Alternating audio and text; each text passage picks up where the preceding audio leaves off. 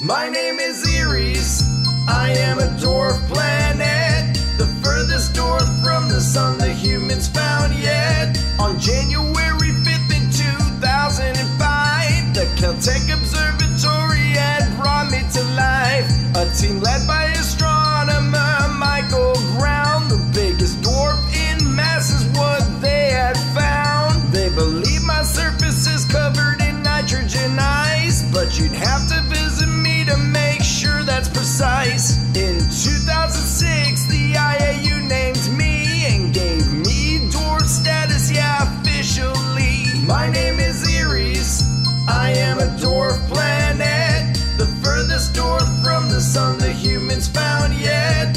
Minus 390 is my average degree. If you made it to my surface, then you'd probably freeze. The snow me is my one natural satellite C. It means lawlessness and it is always orbiting me. I'm 27% more massive than your Pluto. Yeah, Pluto is slightly larger than I am, you know. I take 500